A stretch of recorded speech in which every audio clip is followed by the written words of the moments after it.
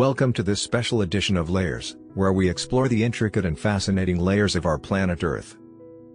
From space, it may seem like a small, blue dot, but upon closer inspection, we can see the vast and diverse landscapes that make up our home. Join us as we dive deep into the layers of Earth. First, let's start with the outermost layer of Earth, the crust. The crust is the thin, solid shell that covers the entire surface of our planet. It is composed of many types of rocks, including granite, basalt, and limestone. The thickness of the crust varies from 5 to 70 kilometers, with oceanic crust being thinner than continental crust. The crust is constantly changing due to geological activity, such as earthquakes and volcanic eruptions. Volcanic eruptions are one of the most visible ways in which the Earth's crust changes. When a volcano erupts, molten rock, ash, and gas are ejected from the Earth's surface. This molten rock, or magma, comes from the mantle, which is the layer beneath the crust. The mantle is the thickest layer of the Earth and makes up around 84% of its total volume. It is composed of hot, dense rock that is under high pressure. The mantle is divided into two layers, the upper mantle, and the lower mantle. The upper mantle is composed of solid rock, while the lower mantle is made up of semi-solid rock. This is due to the immense pressure in the lower mantle, which causes the rock to flow like a thick liquid.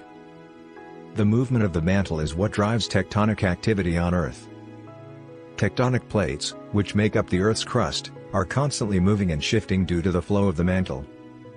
When two tectonic plates collide, it can cause earthquakes, volcanic eruptions, and the formation of mountains. Mountain ranges, such as the Himalayas, were formed millions of years ago due to the collision of tectonic plates.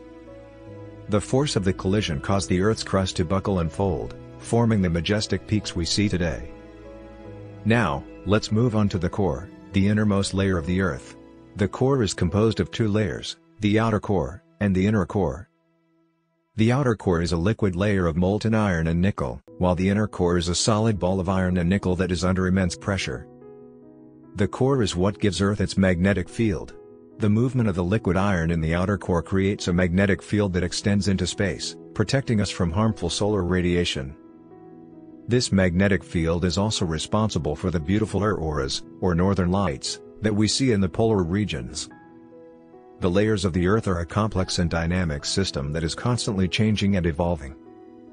From the solid crust to the liquid mantle, and the molten core, each layer plays a crucial role in shaping our planet and sustaining life. Thank you for watching our video. I hope you enjoyed the video. Please like, share, and subscribe for more content. We'll see you in the next video.